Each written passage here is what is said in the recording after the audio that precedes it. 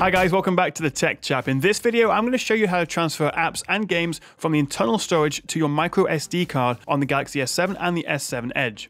So first of all, obviously you'll need a microSD card. I'm using a Kingston 64GB UHS-1 Class 10 card, but there are loads of others available. All you need to do is put the SD card on the SIM card tray and pop it back in the phone.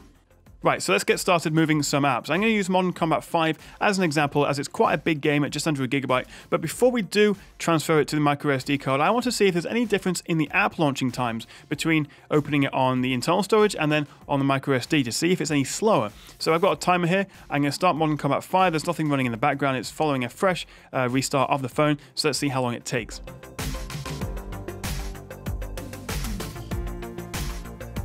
Right, so just over 13 seconds, 13.32. We'll come back to this later when it's on the microSD card and we'll see if it's any different. Now let's move the app to the SD card. If you open the settings menu, scroll down a little bit and then click on Applications, followed by Application Manager.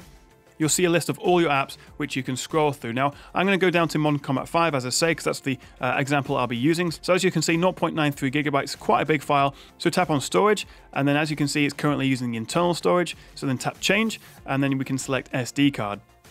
It takes a few moments to transfer the app, and obviously depending on the size of the file, dictates how long that takes. But when you're ready, tap Move, and it will start exporting.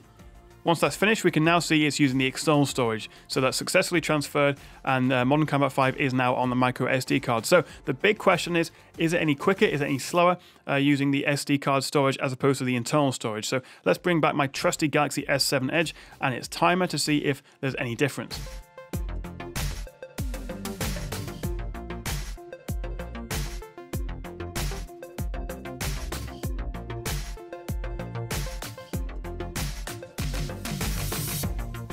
(13.49 seconds. That's just 0.17 seconds longer than when I booted it on the internal storage, but I think that's within the margin of error considering I'm just judging this by eye. So as you can see, there's not much difference between them, so you may as well transfer big apps and games to the SD card to save some room on your internal storage. It's also worth making sure the camera stores photos and videos to the SD card as well, since they can take up a lot of room, especially if you're recording in 4K. So go to the camera and the camera settings, scroll down to storage location, and then tap on SD card. One of the benefits of the new S7 phones is you can record unlimited 4K video. It's not restricted just to 5 minutes like it was before, so it's definitely worth putting that on the SD card.